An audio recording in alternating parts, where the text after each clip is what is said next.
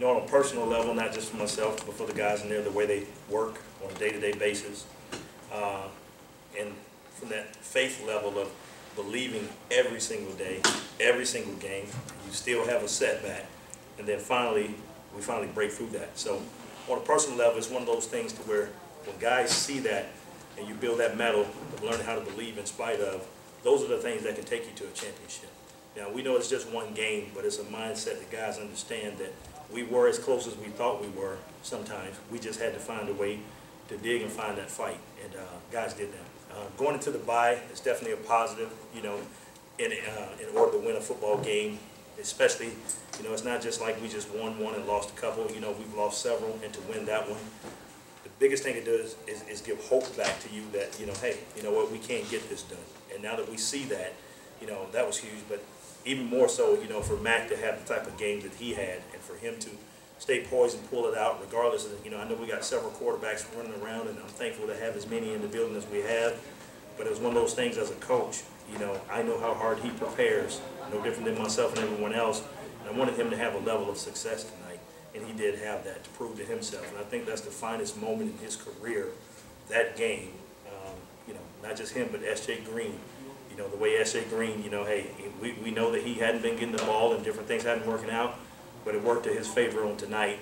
And when his number was called, those Hall of Fame hands answered. The way you guys won, you're down 20, driving, fumble, defense holds, you guys scored. Does that kind of fuel the team, you think? Yeah, I think, you know, the biggest thing is, you know, with the Chris Rainey return, there's a lot of things that went our way, you know, and I'm very thankful for that. And it's pro football. It's not like we're playing a Division I school, and we're Division III or something like that, like U.S. ball.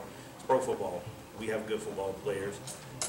You know, there's still work to do, of course. But like I've said all the time, there's going to be mistakes in the game, but it's how you learn how to capitalize and come back from them. And I think that's what that streak did for us. Like I told the guys, is, you know, that storm tested us. It taught us to believe in one another. You know, it taught us how to fight, and told them tonight was about learning how to finish. And they did learn how to finish, and I appreciate every man in that room and everyone that's had a part of us growing into the team that we were tonight. Coach, Jamal Campbell touched on, just wondering who drew that one up.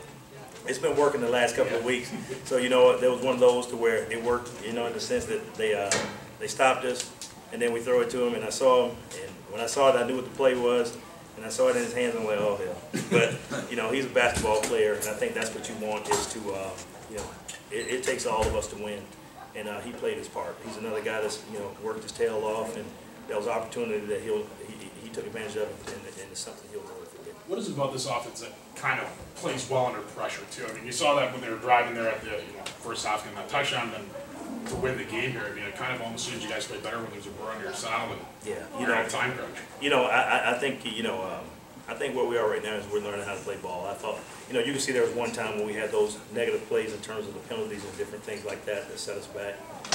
And that happens in the game, but, you know, at halftime those guys were talking about we got to finish. Let's put away all the negative things and all the mistakes. And the biggest thing is we talked earlier in the week about this team being able to step up and grow up. That was the message. And tonight we stepped up and grew up. Two bad things in the first half. Harris was running loose, yeah, and you were taking penalties. Yeah. What did you say in the dressing room? Well, you know, I didn't lose it on him like anything else. Is, you know, and really I didn't have to say much. It was really the players that took over, and they knew that. I can remember Darby saying no more missed tackles, no more penalties and things like that. SJ took over, and those guys they took over and went from there. You know, I can't remember what I said at halftime, but it had something along the lines of finish, and this will be your finest moment. And you know, it'll be something that'll be remembered forever for those guys that have worked the way they did over the last X amount of weeks. For a team to play well, the rookies have to show up. Dowling showed up for you today. Yeah, and he's had some experience, but he did some good things. You know, Dowling's a super smart football player. And, you know, it was his time to go on. You know, the unique thing also was we made a late 1 minute scratch with Fogg not playing and putting Ham on. He was out talking to, the ex-quarterback here. I can see him. What's his name? Damon Allen. Damon Allen. Damon Allen, excuse me. He's out talking to Damon because he didn't think he was playing. We had to run and get him and say, no, you got to play. You know, so it was one of those things to where that was another challenge, but it didn't faze us. He came in and did a good job. So guys stepped up. They played, you know, they played well enough to win the game. Have we played well enough to win a game in the past? Yeah, and we just didn't win them. But tonight we found a way to win it. What happened to Falk, Corey? He just felt a little tweak in his leg, and he didn't think he was going to be able to go. And, you know, it was unfortunate. But, you know, it truly was the next guy up, and Hamilton has been prepared. So it's in his bloodline. So I'm just happy to have a victory. Coach, despite the Harris touchdown there, your defensive line, I thought, played fairly well throughout the course of the game, especially later on, kind of getting pressure to Nichols over the back. Can you touch on your D-line? They were limping too. I mean, I think Cleon had his knee hit on a cut block, and I think I saw Sean go down at one point. I saw Bishop go down at one point. I'm like, man, what the hell are we gonna run? But those guys kept fighting, man. They kept fighting because they wanted it, you know. And I'm sure they're gonna be sore as heck the next couple of days, but they wanted it. They found a way to get some pressure. You know, last time we played them, we found a way to get pressure on them as well. So, you know, that was some. I think guys had a little bit of confidence because of that last game when we played them. We thought we were pretty okay. You know, Harris is a different maker. They had some check downs to him, and I thought that's what kept them alive. We got out of man coverage, started going some zone, and on the last couple of zones, Abdul and Allen, being super smart players, they changed the coverage on me, but nevertheless, it worked. So, and they have that freedom to do that because, you know, they're taking that next step in the defense. But I thought that was huge, you know, just seeing everybody elevate and in the game.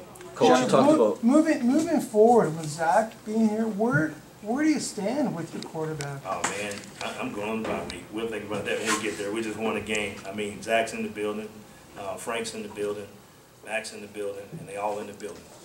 And I look forward to them being in the building. And when we get back, you know, we'll make decisions on what we're going to do going forward. But right now, you know, hey, Mac won the game, and going to the next one, Mac has to prepare to win the next one. Speaking of being in the building, Chapdelaine usually is on the sideline. Yeah. Tonight, he was up in the building. Yeah, What brought that on? He didn't want to see Frank. Frank's like a rebel. You know what? We're trying all avenues to get a change, man, and hopefully just to be able to see it with a different perspective. And looks like he was able to see some things up there, you know. And I thought that was good, you know, and clean for him to see the big picture. I know he's been on the sideline for a number of years, and you know, we had conversations, and we thought that'd be the biggest thing for him to see it. And you know, hey, it worked for us. So, you know, moving forward, we hope to continue that trend and things working in our direction. Coach, you talked about going into that half, having that mindset. Seems like this season there's been a couple things that have gone wrong going into the half, whether it be, you know, an opportunity to score a touchdown, a field goal, or a turnover. That drive there, talk about how that sort of impacted the rest of the game. Instead of, you know, maybe 20-6, it was 20-10, being down by 2 scores like that. You talking about at the end of the last drive? At the end of the first half. Oh man, I can't remember back that far. I'm sorry. I promise you I can't. You know, I'd have to look at it, but I just know, you know, the one thing about it is there were several stops in the game defensively, and I can just remember the rainy and different things like that, and I just think it all culminated to that last drive at the end. And like I said, the biggest thing is going in. What are we going in, 2010? Yep. Is that what it is? So we went in 2010, you know, and then quickly, I think it got to a tie game or whatever. In my mind, I'm thinking different things. I know some guys wanted me to go for it on the touchdown, but I went for the 3, you know, and looked like it was the right decision there, and just real pleased at what we were able to accomplish together. Thank you.